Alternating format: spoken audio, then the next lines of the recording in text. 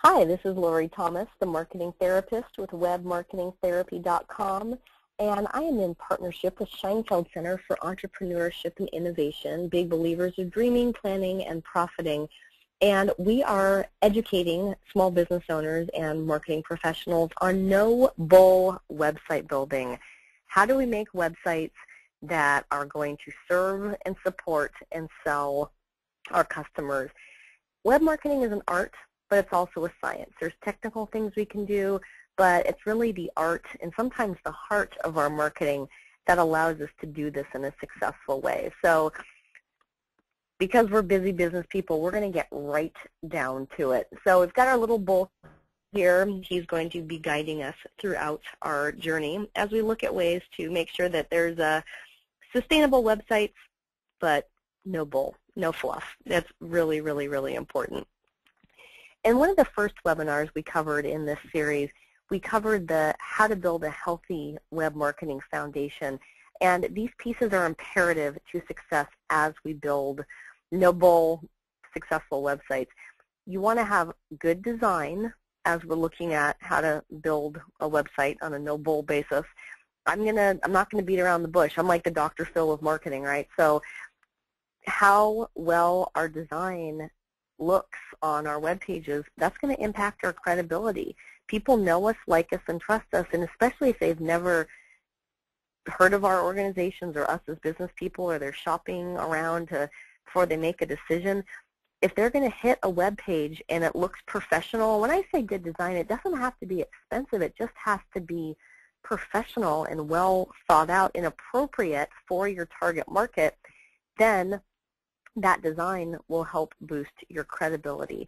The second piece of building a no-bull website is making sure it's user-friendly.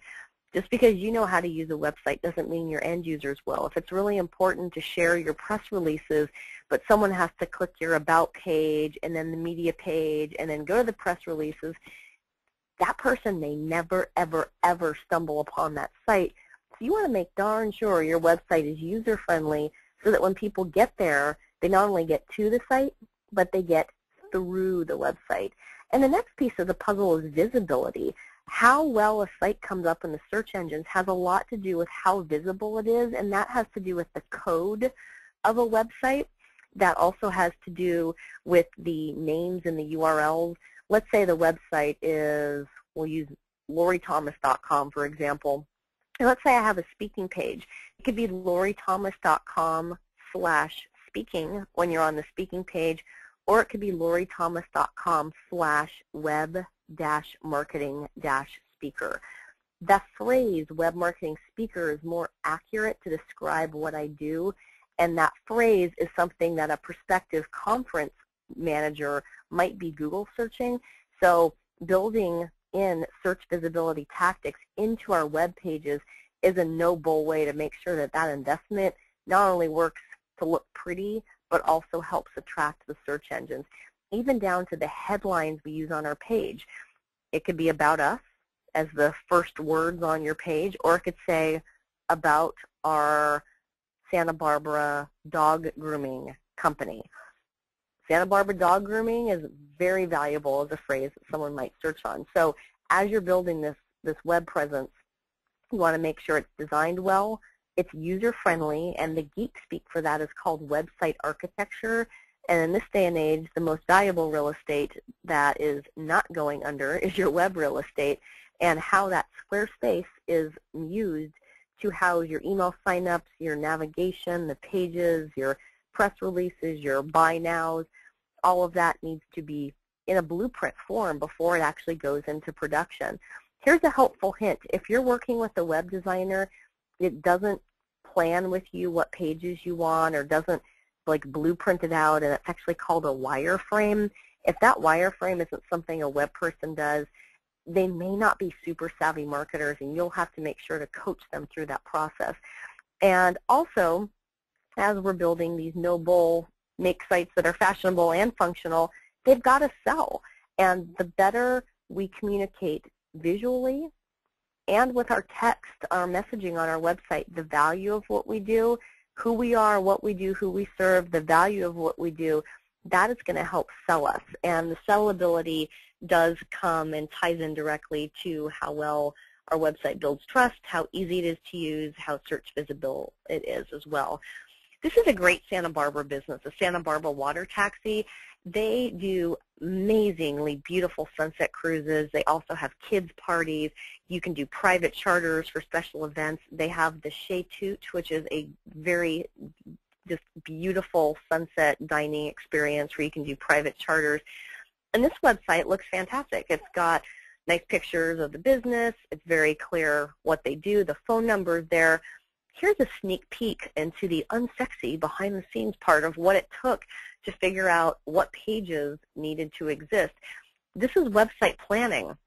And what you saw, and I'll click back to that, was just the one home page. That was just one page of it. As the website was built out, trying to figure out what pages need to exist. The About page, the story of the Santa Barbara Water Taxi is phenomenal, incredibly interesting. That needs to be shared. Different services, there's different cruises, there's sunset cruises, daytime cruises, private charters, calendar of events, harbor happenings, which is just what's going on at the Santa Barbara Harbor, how to find us, contact us, all of those things. And actually even in the footer, different testimonials, the privacy policy, which is a must-have for every website.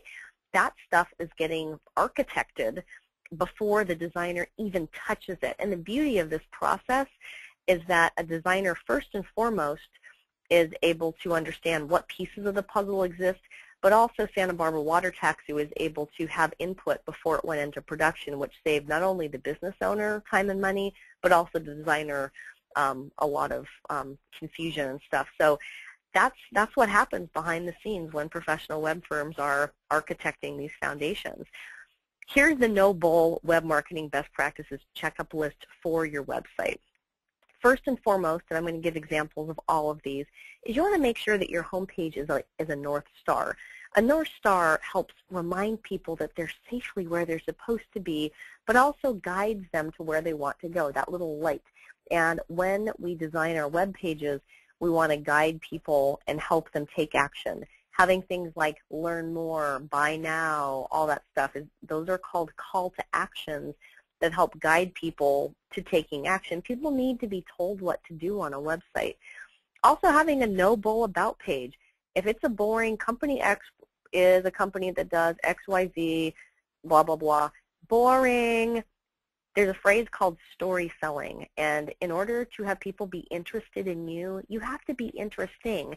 And sure, a financial advisory firm may not have super sexy copy aside from the Santa Barbara Water Taxi with incredibly interesting story behind where the boat came from and all that. But no matter what, people want to know who's behind a business, and they want to know people who are behind the company too.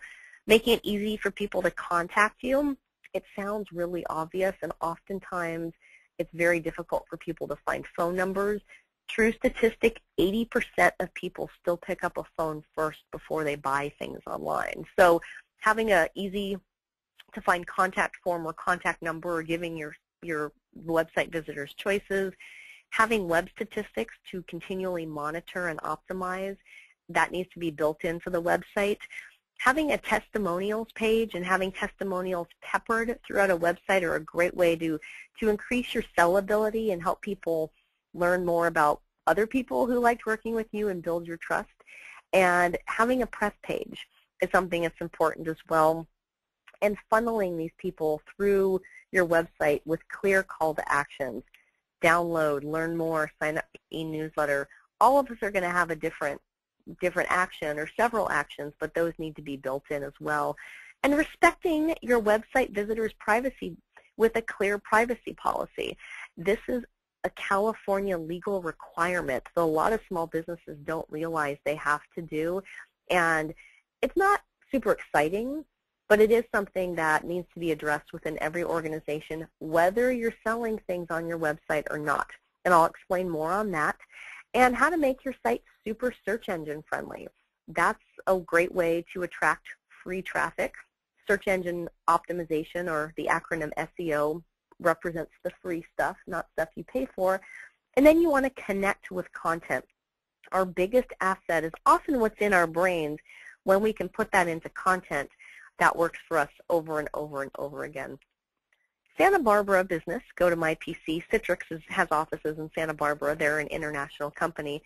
Has a really simple homepage, and I like to show this because this is a gargantuan company as far as success in their technology. Actually, I was able to record this with their technology through GoToWebinar. But their website's simple. This is not fancy schmancy design, but you've got a happy, smiling person, which is also statistically proven to help build success. It makes you feel happy when you're on the web page because you're looking at a happy person. And you get here, and if I'm a customer, I can go to the email and password and log in.